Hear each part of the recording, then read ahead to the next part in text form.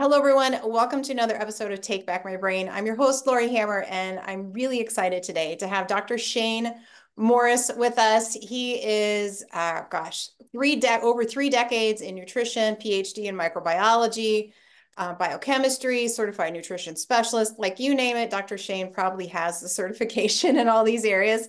He's amazing. I love his products. If you are a client of mine and you're listening to this, you know that I've been using systemic formulas for a long time. And so Shayne has a history there. And then he has a new product line called Alimentum Labs, which before we just started, I was telling him how much I am thoroughly enjoying the Alimentum products and, plan to continue to use those in a wide variety of ways. But we're going to really dive into the gut today, the microbiome, and how it affects the brain. So, Dr. Shayne, thank you so much for being here. And I'm excited to have this interview. Yeah, I'm excited, and it's a pleasure to be here, and it's really a privilege to start kind of getting at the messaging out in the most accurate way that we can. I know there's a lot to say about what everybody knows as the gut-brain axis. Mm-hmm.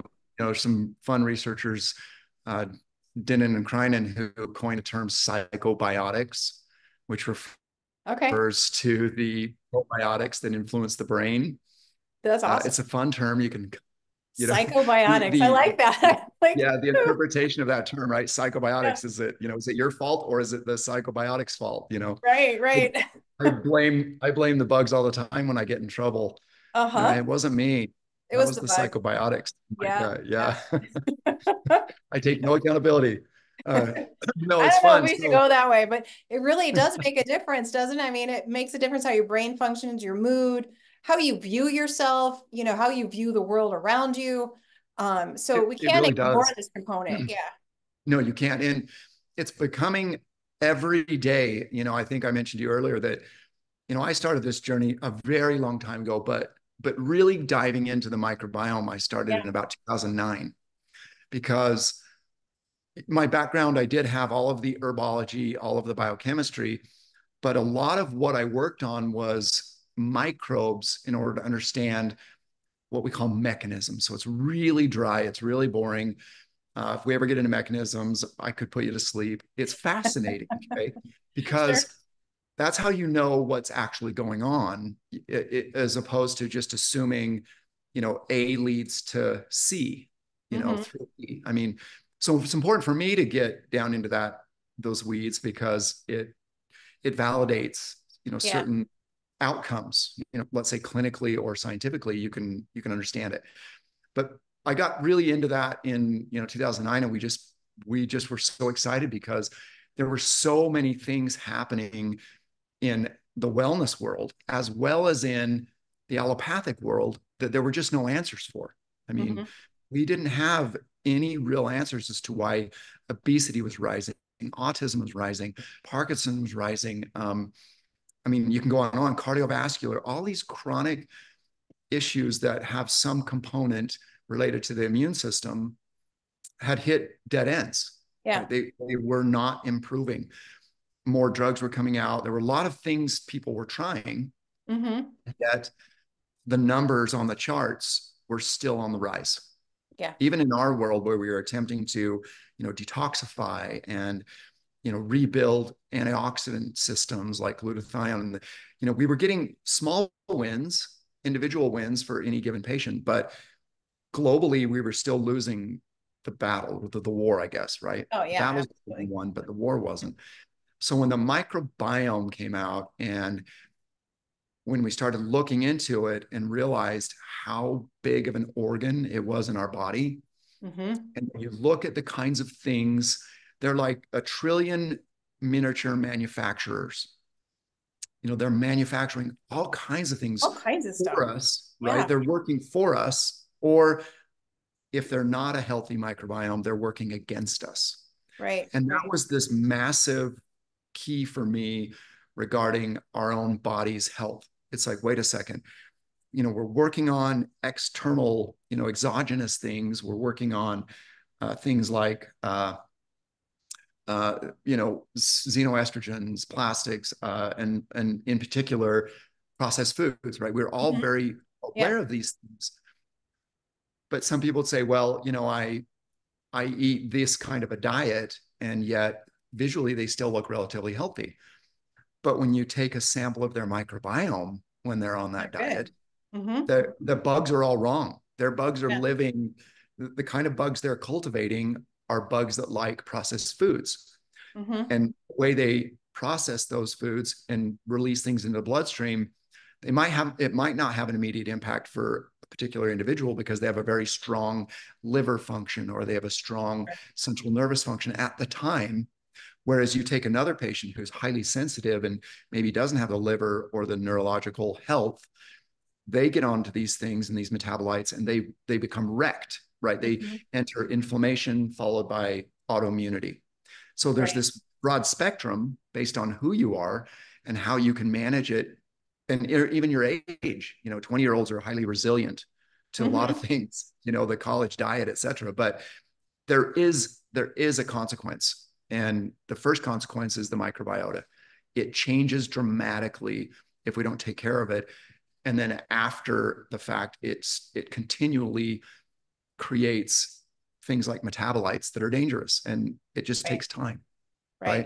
Right. Impact our metabolism, our brain, our lungs, and so on. Every organ, every external organ is affected by them, not just the gut. So the first message is the microbiota isn't just about the gut, it's about the entire organ system. It's about all of it. Right. Head to toe, right? I mean, we have Head we to have guts in toe. our eyes and our ears and our nose. Yep, Yeah, on our skin, exactly. everything. Yeah. Right. Yeah, and it affects our hormones. I'm always talking to women, about hormones and stuff. And I love the fact that you have a hormone probiotic that came out Yeah. now. I know you're doing more things, and I love it. And I took it for a month, and I'm like, I do feel better when I took that hormonally. I felt like I had a little more energy. I could tell my gut was just functioning better. I felt a little less bloated, all those kind of things. And I have a fantastic diet. We have a great lifestyle. I've been doing this for years, but there's still those things where, as you age and, some things just don't clear up. And I have found through taking your pre and probiotics that I can really, really shift things without having to do extreme protocols or an extended fast or, other things where I can just do it with, um, and no offense, Shayne, your new products taste better than your other ones. We were just talking about that Yeah. before we got on. True. But I was doing it, when you first came out with the like prebiotics, with the Terra superfood, like that one tasted to me like horseradish. And I grew up, grinding horseradish with my grandparents and stuff. And so I was really trying to shift some stuff. And I was taking super high doses of that and high doses of the Terra probiotic. And so I was just trying to push and do things. And it worked really well. So I'll tell the listeners, I was having a lot of breast pain. I'm like, what the heck is going on? And I'm like, I know it's my microbiome. And you didn't have the hormone stuff yet. And I'm like, well, I'm just going to take high doses of this Terra stuff and we're going to see what happens. Yeah. And it worked. It like all my breast pain went away. When I shifted that microbiome, all my breast pain went away. But I couldn't take the Terra superfood anymore for a while because I'm like, I can't drink horseradish anymore. Yeah, it's true. I mean, You came out with your new formula. I'm like, okay, I'm going to try it again. I'm like, I was pleasantly surprised because it yeah, doesn't taste like horseradish anymore. yeah. We didn't want to compromise the actual, prebiotic Yeah. component. So we found pineapple powder, we found peach powder, and those things tend to offset these bitters or these like Yeah. horseradish flavors to a degree. I mean, they still sneak in there, but it's Yeah. much They're more still a little subdued or earthy. Yeah. subtle. Yeah. But I like that about what we do because there's been so many people that advertise and promote a green product, and the Mm-hmm. vast majority of the ingredients are what we consider they're green in nature, but they don't have either the microbiome or the human component, meaning that it's barley grass or it's just Yeah. spirulina or it's Yeah. mostly those and very little of these others. And one of our goals in gut health and in systemic health is all your bugs require a variety of food items. And that comes from a diversity of plant sources primarily. So if you're just taking a barley spirulina product every day, you're only feeding the organisms that can Like that. utilize those two Yeah. plants. But if you're feeding them 30 to 45, now if you rotate through all of our superfoods, there's over 100 different plant-based items in all of those in a rotation. Mhm. And that's ideal. I mean, most gut health experts, or let me say, rephrase that, most microbiome experts want you to have 30 plus plant compounds Right. a day or a week, right? Depending on how you fit it in. Well, that's really hard to do. I know for me, I can't have 30 different plants every single week. I have to Oh, supplement with, yeah. Yeah. organic dried plants. And really the only difference is one has moisture, the other one doesn't. And Right. that's where powders come into play. And you add back moisture. But it is crucial for those organisms to get that diversity. And most unwanted organisms, what we call either pathobionts or overgrowing situations in the intestines, they don't metabolize these plants very well. They're Mm-hmm. much more attuned to sugar, Mm, to starch, to these processed food sugars, because they don't have the complexity of the enzymes. So it's curious that not only do you help grow the good bugs, you're also reducing the growing ability of bugs you don't want, right? right. It's a double benefit. It's Right. a dual Right. benefit when you do that. Yeah. Yeah. So when we're talking about the microbiome, and we're talking about prebiotics, probiotics, can you explain the difference? I know one's a food, one's a not, but could you go a little bit more in depth in Yeah. that? What's the Yeah. difference? So, probiotics are defined as an organism that confers a benefit to the host. So there are a lot of organisms that we're aware of out in the world, in fermented foods, for example, or in um, various dairy products, where Hmm. they use the organism to create a product. So whether it be a yogurt or cream cheese or cottage cheese, and then we have the things like kombucha, kimchi, miso. These all are relatively well known, and they're what we call Yeah. fermented foods. And these organisms have a job to do as it relates to those foods. Now, we consume these organisms, and in some cases, they confer a health benefit. So we could say this particular kind of fermented food with these kinds of organisms are probiotic in nature. Hmm. Now, unfortunately, marketing people don't ascribe to this specificity. They call everything a probiotic or everything a prebiotic if it has a bug in it or if it has something that a bug could eat. Sure. And what we know through our research and other great research coming out of Stanford and UC Davis and Irvine and other groups in Europe, there is a big difference between a probiotic ferment and just a ferment. There's also a difference between encapsulated bugs that have a probiotic Right. benefit or not. And really what we do is we target the concept that if it's a probiotic, then it has to have some level of study behind it where it confers a benefit. Okay. And the benefits can range from helping you increase your transit time if you're constipated, or help reduce diarrhea. That's a really simple way a probiotic can help. Hmm. But then it gets more complex into what we call next generation probiotics, which is where we've differentiated ourselves. And we haven't told the story very well. So I'm glad you asked that, because regular probiotics fall under classifications like lactobacillus, bifidobacterium, Saccharomyces, and so on, right? There's just a few what we call genuses of organisms that have been around forever, and they were really hatched out of the fermented world, right? Most Right. probiotics Yeah. 20 years ago were from the dairy world, yogurt, Yep. Yep. kefir, etc.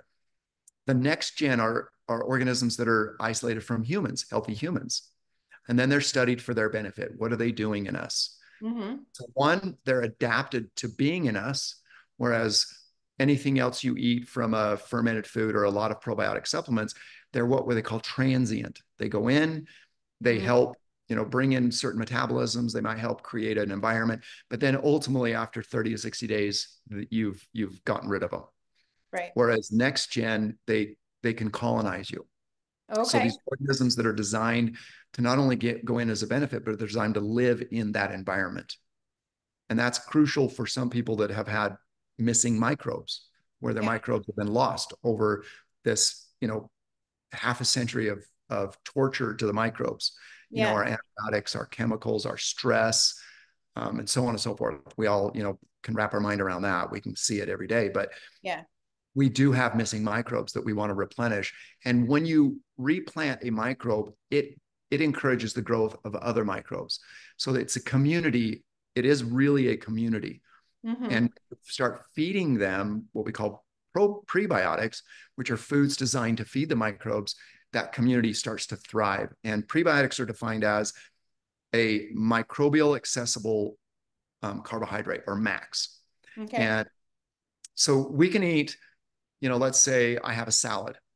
Not everything in the salad is a prebiotic. Many things could be, but a lot of it just becomes undigestible fiber and will show Okay. up in the stool later, Mm-hmm. hopefully 24 hours from now. And yet there are certain carbohydrates in plants that become food for the microbes. And it ranges. So I'm going to use some terms here that we use in our prebiotics and we use in science.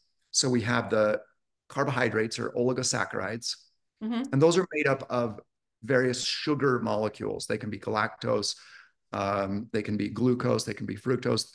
They're just linked together in a chain. Mm-hmm. So straight sugar is a disaccharide, and so that chain is only 2 links long. Right. Fructose is a single sugar, it's just a single link, and glucose is another single link. So there's these single saccharides that we see as sweeteners all the time, Mm-hmm.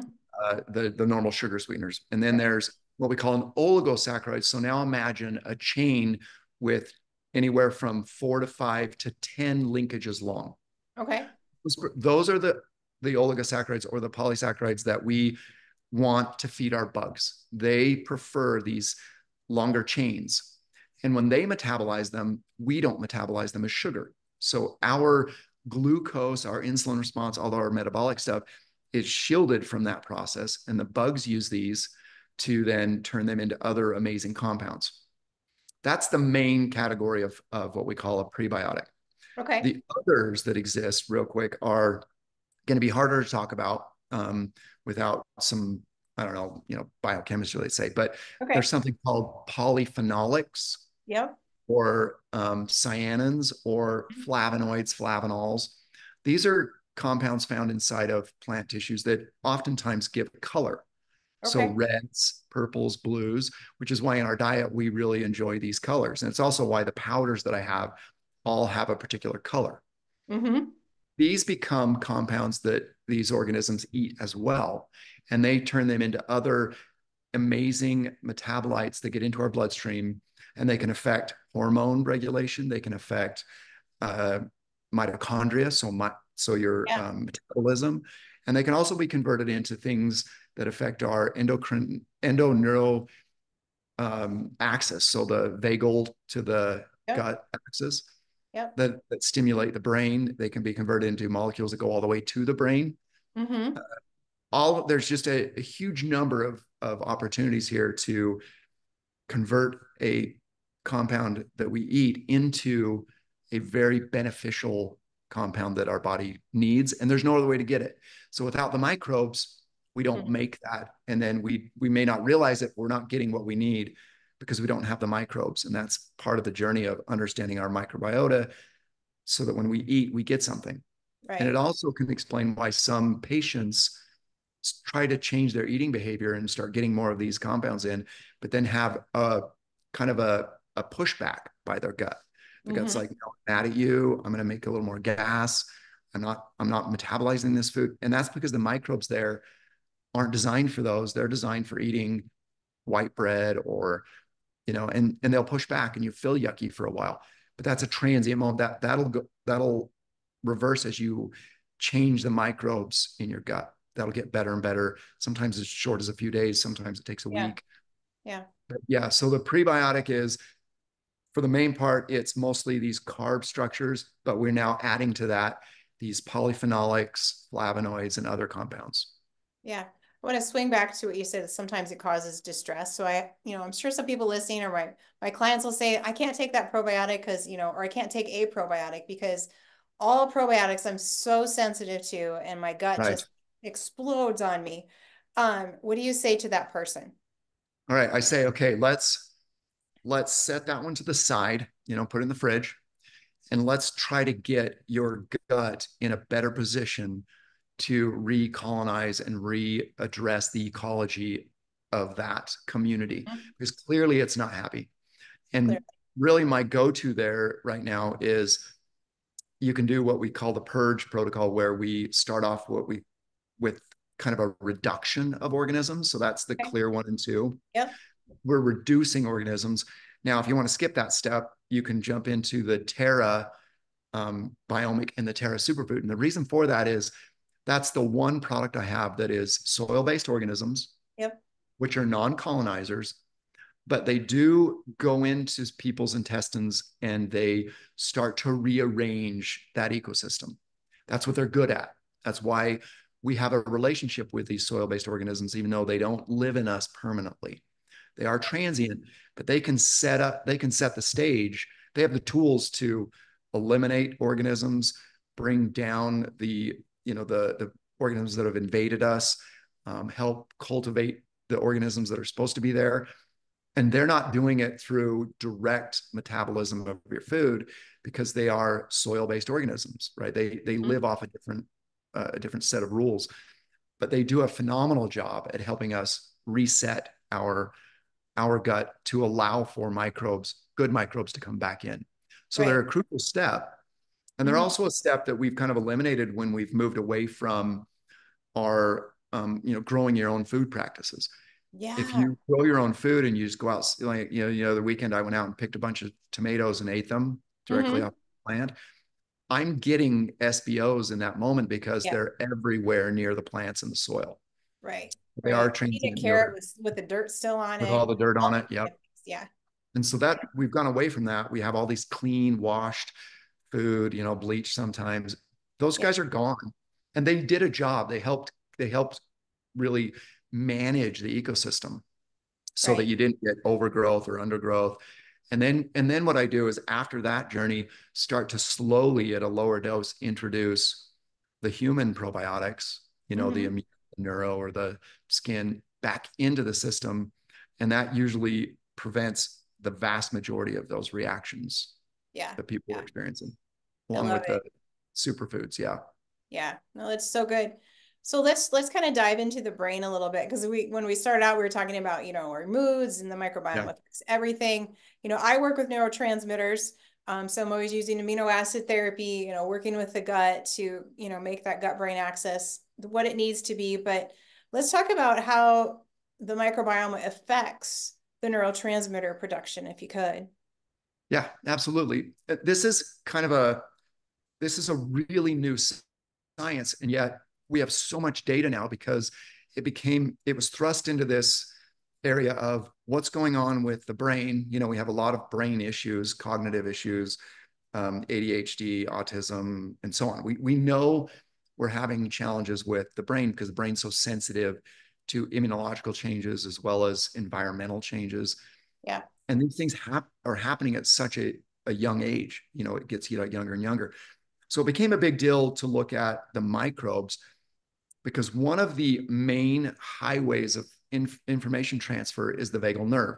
Now, Mm-hmm. there is a lot of central nervous system nerves that innervate our intestines, but truly the vagal nerve, it's designed, its purpose is to innervate the intestines and all of the other organs in this digestive cavity, and understand what's going on, right? So there's all kinds of enterocytes, endocrine enterocytes, lining our gut all the way Right. down. And they sense the type of foods we're eating. They sense the microbes that are there. They sense what the immune system is doing to either relate to that microbe or tell us that it's not a friend, it's a Yeah. foe.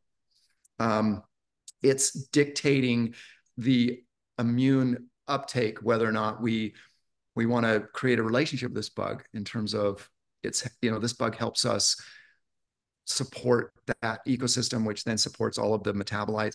There's a lot of direct and bidirectional communication between the brain and the gut through the vagal nerve. Yeah. And a lot of that, really, there's probably, no, for a fact, there's at least 3 mechanisms by which the microbes in our gut talk to our brain. Okay. We can do it directly through creating neurochemicals or neurotransmitters, Mhm. GABA, dopamine, epinephrine. They can actually produce these compounds in the gut from things like tyrosine, tryptophan, right? They have the enzymes to make these neurotransmitters. And Mhm. then they get absorbed in the bloodstream and they send that signal to the tissues as well as to the brain. Right. That's number one. Number two is they make compounds that are in a way a hormonal based compound, a compound that attaches to a hormone receptor on the, let's say the enteric cell that's an endocrine enterocell, and that sends a message hormonally to the brain. So Okay. that's route number two. So they can communicate through these hormonal channels. Mhm. And then third is by directly communicating with nerve cells, the afferent nerve cells that come from the vagal nerve or the central nervous system, by directly communicating with a neurotransmitter to that nerve or Wow. another compound that binds to the neurotransmitter receptor. Right. Right. And then the final Blows my fourth one, mind. which is, Yeah. yeah, and the fourth one, which is less understood, is the immune system goes into the lumen and surveys the microbial community. And there's really cool immune cells. We've got the Pire patches in the gut, and Yeah. there's a lot of immune cells there. They can actually survey what's going on in the gut, and then they send a message through the nervous system, uh, giving you an update.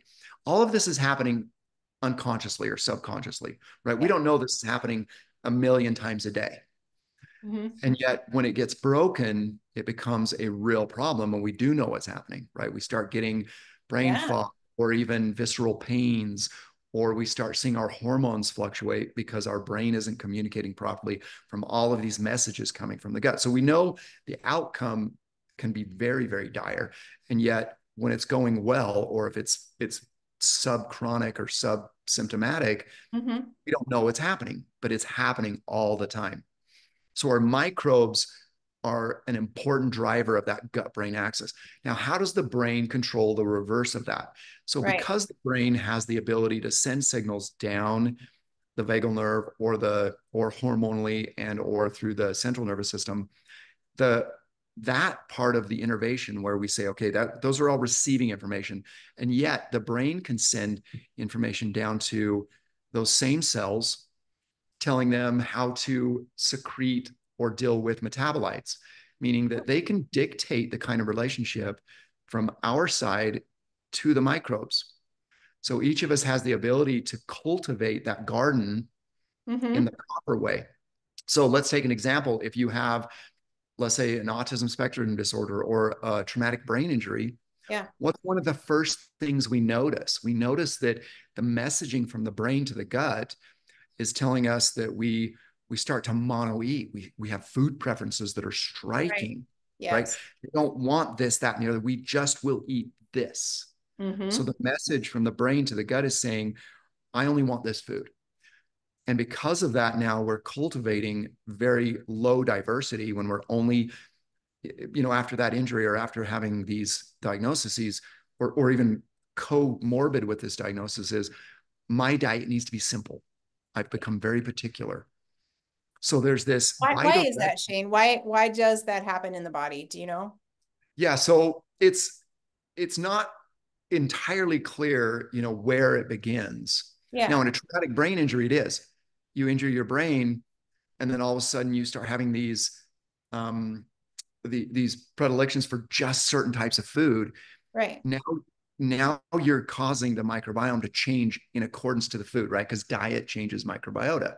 Right. So if you're like, I can only eat cold cereal after this because everything else sounds disgusting, or, now you're driving the microbes that love that, and they're reinforcing that by saying, I'm going to help you with your cravings because I'm now getting the food I want. And all of my buddies that were competing for space down there Yeah. have gone away because you're eating very few food items.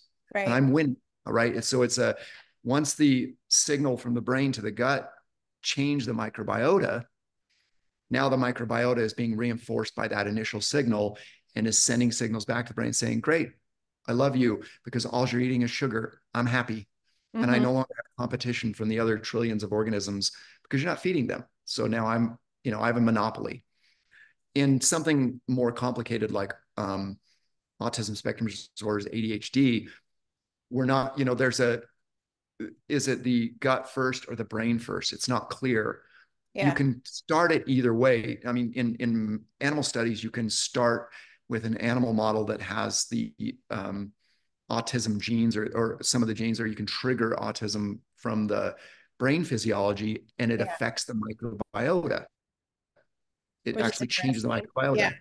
Where Yeah. you can study humans that have what are starting to look like these spectrum disorder symptoms, and you look at their microbiome, and it looks very different from a Yeah. normal, spectrum. So here's my theory, and I share, it's not just mine, share with other people's.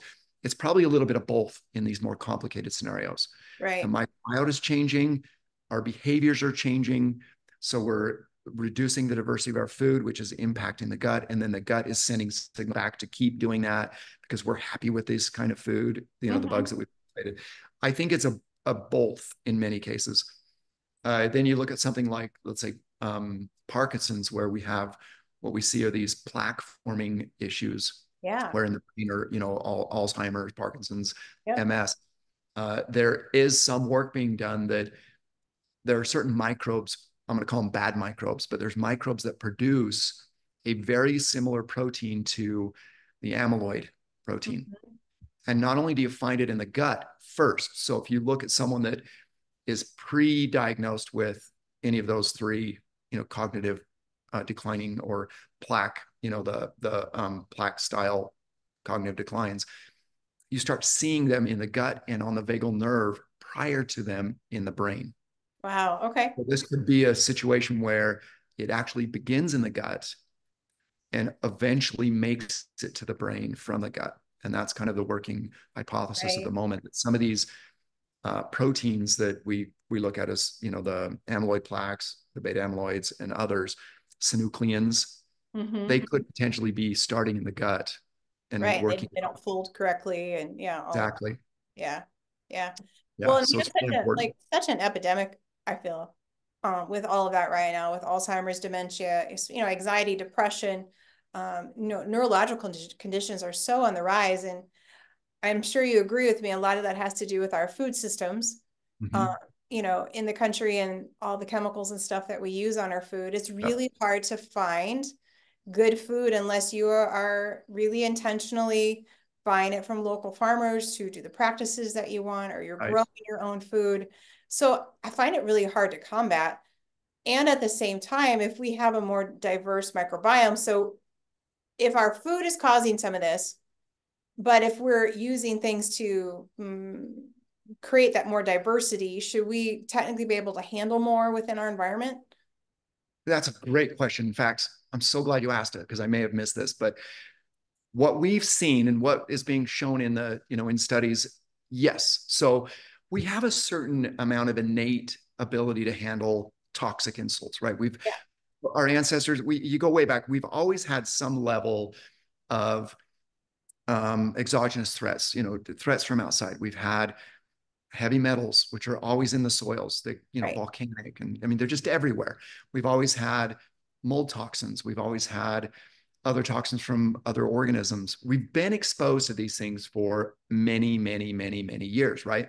Right. Our ancestors and their ancestors and their ancestors. So we have innate abilities, both in the liver, but more importantly, in the gut. There are a lot of microorganisms that are able to destroy toxic things coming in. They just are. And that's because they've been exposed to the same things we have.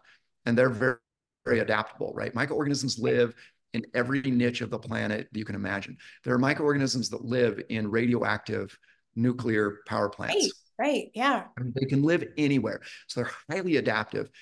And that's why we have them, because they can adapt to situations and help us under these conditions. So, yes, we have these systems.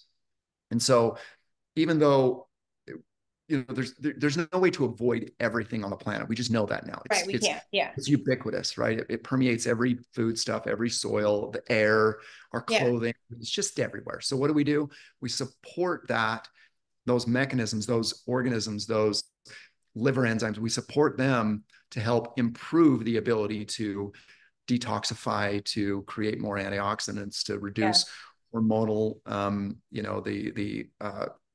mimics, all the xenoestrogen things. We use our bugs to our benefit. Right. And most of the work's been done is not just looking at the diversity and the organisms that are there in people that seem to have certain, abilities, but a lot of work's being done on the probiotic side. So you're looking at these probiotics and seeing what kinds of things they can help you with. So in Right. the case Because of they things break like down a lot of anxiety, things. Yeah. they do a lot of things. So the studies on anxiety, cognitive impairment, depression, these are well documented abilities for probiotics to have, right? These Right. are these are now documented clinically that a lot of the probiotics we use can help you with anxiety by the types of molecules they're helping with. They can help you with things like depression, depending on their serotonin, dopamine, and so on, Yep. right there.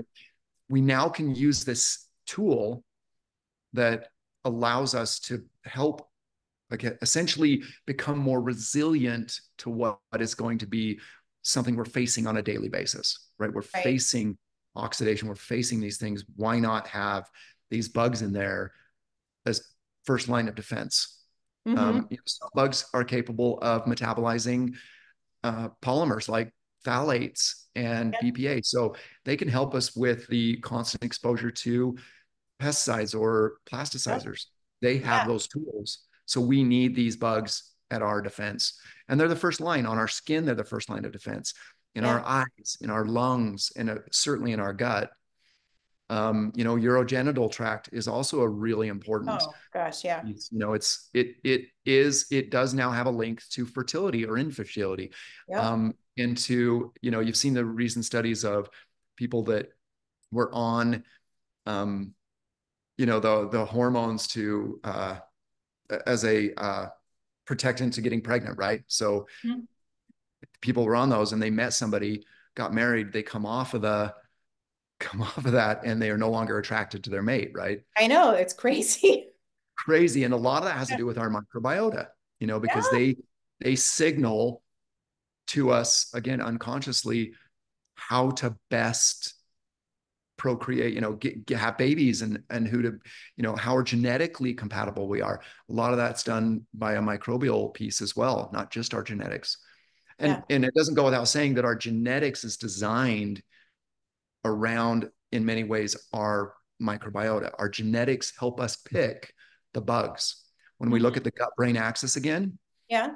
there's a lot of these, neuromodulators, let's call them, that neuromodulate the gut flora.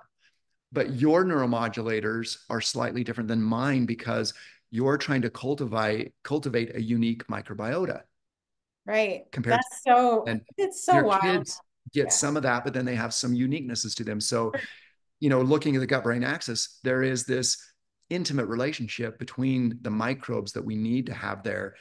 And some of that is dictated by our genetics, who we are and what we might need as a particular individual, a specific individual.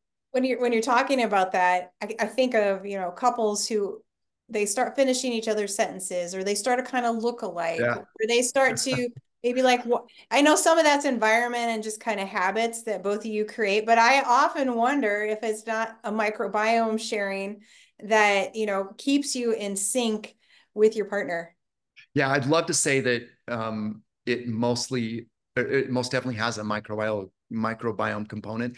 And I think some of it is because certainly in terms of things like pheromones, Yes. a lot of those are regulated by the microbiome on the skin, Yeah. under the arms, and all of our body sites have aromas that are both genetic as well as microbiome. And in particular for women, because women have a higher sensitivity to things Yeah. like pheromones and choosing someone they're going to be with because they're the caregivers, right? Mhm. They give birth to babies and they want the babies to be in an Right. And environment we that smell is, our yeah, babies just like that's animals right. do. Like we smell it. Uh-huh. I still smell my kids. Yeah, me Oh, too. they're Funny. 18 and 25. I'm like, I give them a hug and I'm like, it's my Yeah, baby. My babies smell. They have their own thing. that's right. And so, yeah, you are smelling some of the microbiome. You're smelling some of the, Yeah. the genetics to make sure that you're your kids go on and do the same thing, right? You want to give them, that's why all the touching and holding and So um, important. it's so important. Over the years, the C-sections have become a problem, the non-breastfeeding, the, the film that you're born with, that, Yeah. uh, not the meconium, but I can never say the word, starts with the V, Yeah. the vermic, I know what you mean. Yeah. I don't know. that we clean it off for photos. No, don't clean it off. It's the first food for the Yeah. bugs that the parents give and the siblings give when they're holding and kissing and loving up on the baby, right? This is the Right. first transfer event that gives them that great dose of bugs that the family has carried on for generations. Oh, I You know, right? break that, you're breaking generational microbiome sharing by doing these things. Yeah. We're so worried about sterilizing everything, right? Uh-huh. And, especially, the last few years going through, the world upheaval, um, we were so focused on sterilization and separating and not touching and not talking and not seeing and not being together. And I feel, I mean, there's clearly emotional, spiritual component to that, which affects the microbiome, right? Yep, And we're not sharing anything anymore. that's right. So yeah, I mean, no Yeah, wonder we we have a have rise in anxiety and all these weird diseases. I mean, it's contributed to other things as well, but I do think a huge piece of it is the lack of communication with our microbes and with each other and all those things. it's absolutely true because there's only so many genes we have, right? We only have 23,000 genes in our body that make us up. And a lot of those, like I mentioned, are dedicated to helping you cultivate microbes, Mm-hmm. right? Breast milk is a good example of that. And yet, our microbes, when they're healthy, can confer another 2 million genes. Now, 2 million genes can do a lot more work than our 23,000 to help create our environment, to help create our families and our health and our interactions with nature and the plants and the animals that we keep and all of this, right? This is all navigated real time, thousands and thousands of times a second. Yeah. And when you sterilize and create these really deficits in we want to kill everything that we're scared of. It's there's extinction events happening. In moms in industrialized nations, they've lost certain bifidobacterium infantis that they first give to their children. Yep. You find Yep. every mom in a non-industrialized country has it. When Mm-hmm. you move into industrialized countries, it's missing. So we're not passing that on. And then that mom can't pass it on to her kids and so on. And we have to change all that by bringing back these microbes. And I like to do it in form of probiotics and prebiotics. Yeah. But I certainly am encouraging, lifestyle changes, diet, interactions with animals, unless you have severe allergies or you're frightened. Right. There's a number of ways, but, and being outdoors and being in, like you said, being with people Mm-hmm. and being with people in ways that, I'm not hugging and sharing foods. Some cultures, there's a big plate in the middle and we all reach in and grab it, right? I mean, Yeah. there's a reason for that because we used to think, oh my gosh, I'm going to get, so and so might have some on their hands. If you do it with all of your microbes intact, then Mm-hmm. pathogens have no chance. The reason Right. a pathogen's a problem is because we've taken away all the microbes that defended us. And now there's an opportunity to be afraid of this pathogen because we've reduced our ability to defend against it. Yep. You get back the defense and you're going to be, never sick, never getting sick. You can share, and so on. It's all of the other pieces that we now don't want to address, this sterilized world that's killing more of our good bugs than the bad. Yeah. Now we're afraid of the bad bugs because the defense was already there. We just removed it. Right. Right. Or, Yeah. Our body was created to do all these amazing things. I mean, God created all yeah, these bugs to live in cohesiveness, with us and with the environment and with each other, and even the parasites and the fungus and stuff. I mean, we get so afraid of all that stuff, but there is a cohesiveness that we can come to. I just had a young lady, she had a colitis episode like a year and a half ago from a parasite. And, and as her microbiome wasn't good, right? Otherwise she yeah, wouldn't have had that issue. And then so she went a year and a half. She was doing really, really well. And then she swam in a lake and had a pizza. So they're not sure which one was which. But she got sick again, with like really Uh, bad hepatitis. Like, she ended up in the hospital and, we couldn't really get it stopped. So, but again, she was doing really well. So that's kind of deceiving, right? Because you're like, okay, I'm still playing sports. She's really young, all these things, and she can like eat more foods now and she's doing really well, but we still had this bad exposure to whatever this, parasite or yeah. whatever you want to call it was. And it sent her in a tailspin again. So that just tells us that her microbiome wasn't up to par where it needs to be. And it does take a while to shift that. So can you address that? Like how do we continuously keep our microbiome healthy? Yeah, that's a great one because one of the things that we designed into at least our program, and it includes, all the lifestyle pieces. Sure. Um, it is a journey because we've spent multiple generations reducing microbes in our environment and in us. So to bring that back, my program is the pre's and pros, but you'll notice I don't just have one or two. I have many because the idea is introduce 1 month and then rotate to the next month, then rotate the next month. And then after you start, because the results could come as early as 1 month, or it might take some people 3 months. Sure. And results, as you mentioned, can be a bit deceiving because you feel better. You're able to, manage good food better. You're able to feel the energy uptick and the cognitive, and you have all these symptoms that are getting so much better. And yet you're still on a bit of a slippery slope because it wouldn't take much to slide back down until you keep that going. Right. I'm going to say that it's a lifelong journey, but in terms of really focusing on the diversity and the gut centric formulas, you're looking at a year of rotation, and then after that it's maintenance, because Right. a lot of the maintenance can then be diet. Don't get exposed to things that we know are problematic. I don't want to pick on any industry that gets mad at me, but we don't need to take an antibiotic if we just have a cold or the sniffles Right. or a runny nose. These are things the microbes will overcome. It just might take 3-4 days. These are the kinds of things we don't want to just rush into as Yeah. we're navigating Well, this. because we see comfort. Allergens, Yeah. yeah, everybody gets an allergy. It's like, oh my gosh, I got to deal. No, let's decrease the exposure and then slowly introduce. And I'm not talking severe allergies because that's treated differently, but sensitivities, for example. Yep.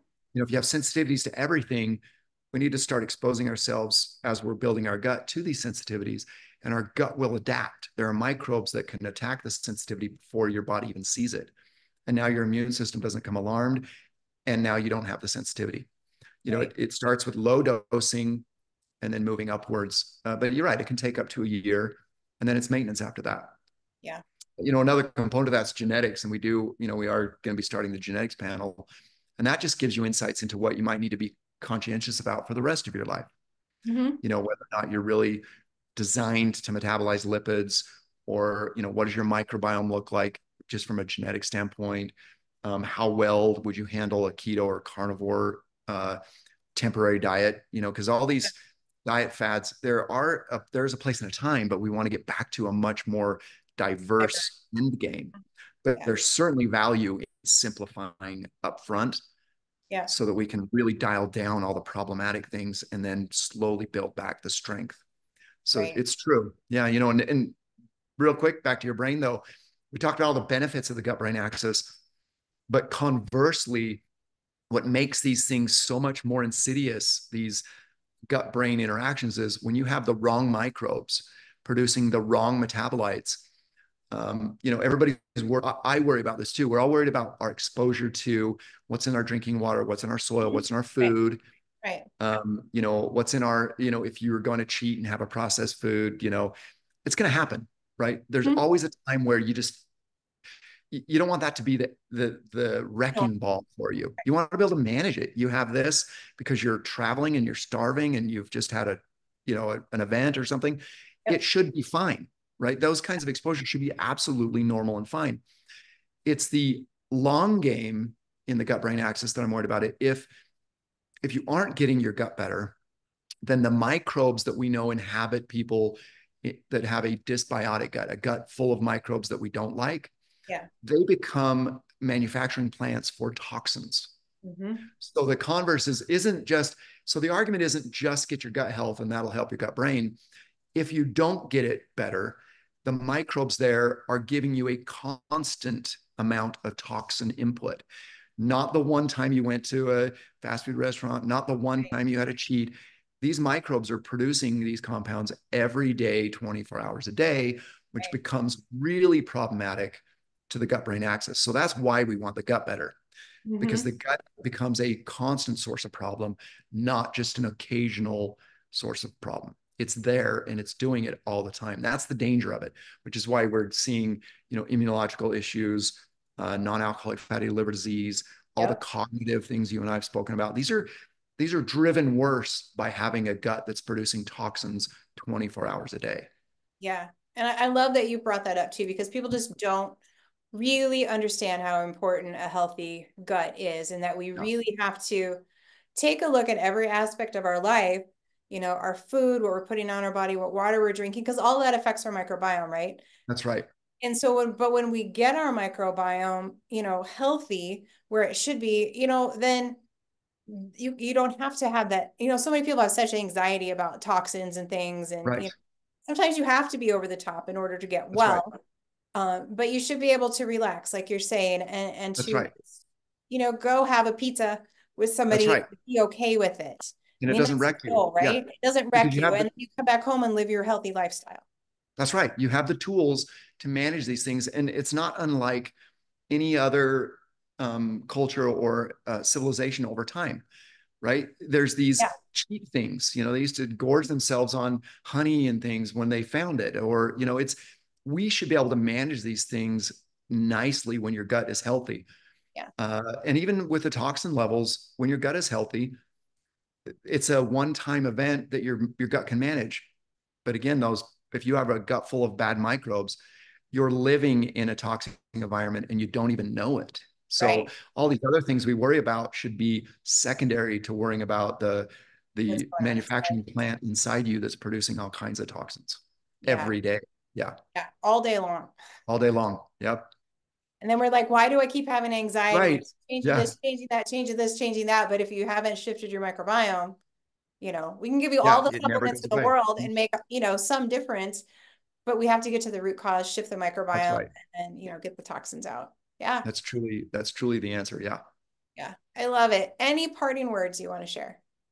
No, just thanks for having me. And I love talking about bugs and Yeah, I could talk about bugs all day for sure. genetics. Yeah, it's fantastic. And I hope that, we talk again and that everybody that gets to see this comes away with an actionable, plan at least, because I don't like just to be information. I like to set up the information, but then help people do something about it. What And is which is the why one thing that you would say, go out and do this right now? I would say, okay, so I'm biased because I love products, right? That I love Okay. that way to intervene. Diet, everybody talks about, avoiding toxins, everybody talks about. What I would say is we developed the Alimentum line to change microbiota, to change the composition and to really allow the move forward from everything we've done. Mm-hmm. So including something like a pre and a pro is critical to the change, because I know everybody in this industrialized world has a lacking microbiome, right? We just know that we've done enough tests. There's been a lot of universities do it. We don't have the microbiome our ancestors had, or even our great grandparents had. Oh, yeah. We got to get back to that. And how do we do that? We start off by just giving it a chance to get to see new bugs, to feel new bugs. And I guess the other side of me, the emotional side of me would say, spend as much time as you can in nature with the people you love. And Yep. don't be afraid to, share drinks, sandwiches, kiss people on the forehead. It's just a way to share those bugs. And it's important. It really is important. Really important. That's awesome, Shayne. Thank you so much. I appreciate your wisdom and all your knowledge and just sharing with my audience. So thank you. Yeah. Thank you. Awesome. Well, thanks everyone for listening, and God bless each and every one of you, and I will see you in the next episode.